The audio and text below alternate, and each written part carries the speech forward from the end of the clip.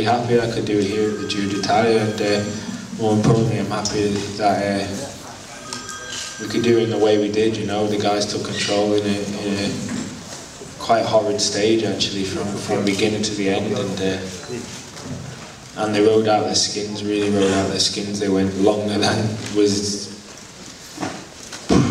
what I thought was possible anyway. You know, young Julian Vermont was pulling about 5k at the end.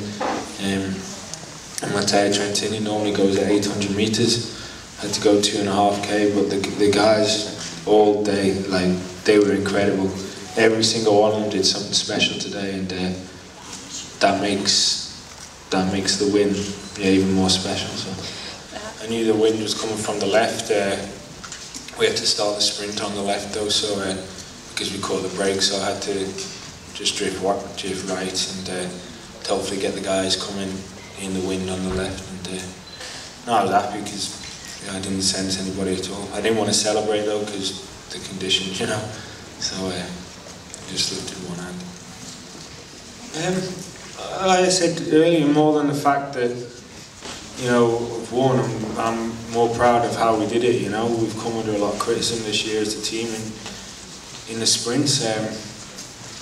And we came here with really intentions of winning every sprint, and we haven't just won every sprint, we've done it quite convincingly.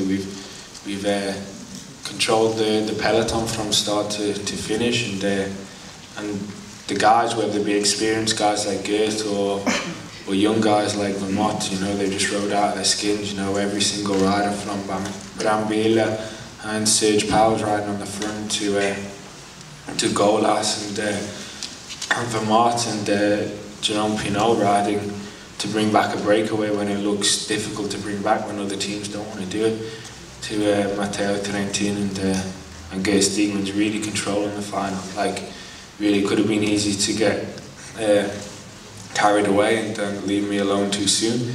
They didn't do that today. They really rode with their heads, and more so they rode with their hearts, the whole team, and that's what I asked for. And so that's what's made me proud of this Giro, more so than the actual wins. I think with anybody, it doesn't matter what type of rider you are, you know, when it comes from, it's gone from the point when I first started of winning was a bonus, you know, to now being anything but a win is a loss, you know. That's a difficult thing to kind of get. That's how things have changed. I no longer win races, I lose races, you know, and that really changes not just my perception of things, but the team's perception of things, you know. You see the critique they come under this year, and even I think some people made some shit comments about the Saturday in Napoli when Gert had a mechanical, and they said that it didn't work perfect, when in fact it was quite a perfect stage for the team, you know. Cycling news. But